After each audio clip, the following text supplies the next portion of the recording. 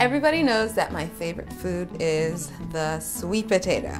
So today I'm going to show you one of my favorite ways to actually cook them, and that is by roasting them to sweet perfection. So all you need to do is, cut and peel your potatoes, toss them in some oil and some spices, and you're good to go. So I'm just going to show you my favorite way to do that.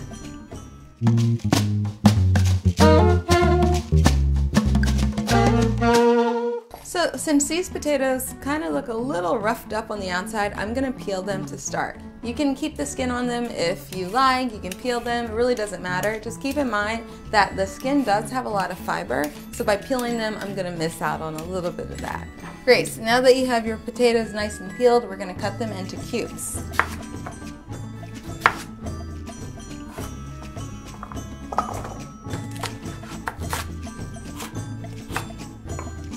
Wonderful, so we've got our cubed potatoes. Make sure that they are all around the same size. So you don't want any like ginormous pieces and then some little tiny pieces, because then they won't cook evenly.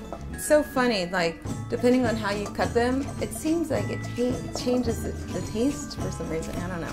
We're gonna be roasting these with some oil. Today I'm using coconut oil, which I think is my favorite type of oil to cook sweet potatoes with, because it's got that nice sort of tropical coconut flavor, and with the sweet potato, something about it just brings the flavor out, I think. It's so good. So just drizzle those over your potatoes, and then we're gonna give them a nice toss. And I also have a spice blend here. I've got it all separated now so you can see it, but I'm gonna be adding some cinnamon, smoked paprika, black pepper, sea salt, and a teeny little bit of cayenne pepper. This is going to make the sweet potatoes so much tastier and just like addictive, literally. It smells so good. So yeah, I'm just stirring this so that when I pour it over my sweet potatoes, it will be, all the spices will be evenly distributed as opposed to just one at a time, because one sweet potato might just taste like straight up smoked paprika and the other one might be like straight spicy or straight salty. So now they're all blended, all my spices, so I can just pour them over, give them a toss. You're gonna do it a couple times to make sure everything is evenly coated. These already look amazing, so yummy. And they smell so good. And with the coconut oil, oh, it's amazing. So I'm gonna pour these right onto this baking sheet. I lined it with parchment paper because that will prevent it from sticking. I find that if I use aluminum foil, it does stick. So parchment paper is definitely the way to go when roasting any of your vegetables. And you just want to make sure they're evenly spread out, not all clumped together or on top of each other, because that will allow them to each, roast on their own time, with their own heat, do their own thing, okay? So these are going to go in the oven. I've got it already set to 350 degrees. I like for my sweet potatoes to get really caramely and bring all those sugars out. So I tend to, if I'm roasting it low at like 350, I tend to roast them for like 30 to 40 minutes.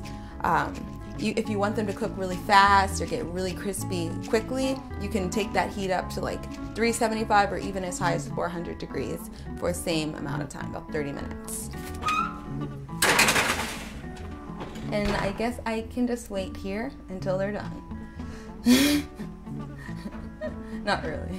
I'm gonna probably go and answer some emails or have something else to eat in the meantime. Let's see how our sweet potatoes are doing. So they've been in there for, ooh, they're nice and soft. They've been in there for about 40 minutes, like I said before, and they made my parpet smell so, so, so delicious. So I'm just gonna transfer these to a bowl and eat them. So these are full of flavor, and I just like to eat them as is. I don't add anything else to them. So it's kind of like a snack or side dish for me.